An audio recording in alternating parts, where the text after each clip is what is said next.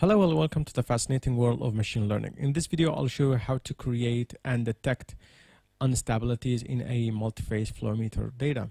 So we'll start off by importing the data and setting the data that we want to train on, which is going to be the train X. We will select the oil rate and gas rate as our training data.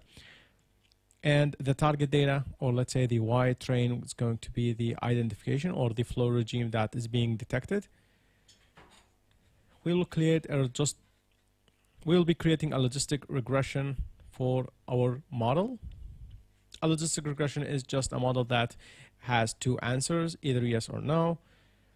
And we're going to fit our data for X and Y, and then we're going to predict the detected regimes.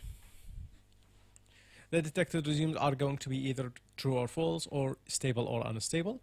So once we do that, now it's time to copy all the data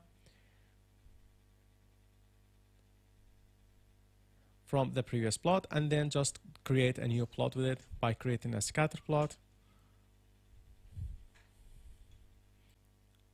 In this plot, we're going to set the time on the x-axis, and on the y-axis, we're going to set the predicted y labels. And then we'll just give it a label. Once we do that, let's give it a color and then a marker of X. We'll copy all the code and then run this alongside with the older code. There we go. Now we have already detected the stable and unstable regimes. Let's now filter out the regimes for the unstable only. So this is usually done using the Y limit. So let's just limit the Y so we can view only the stable points.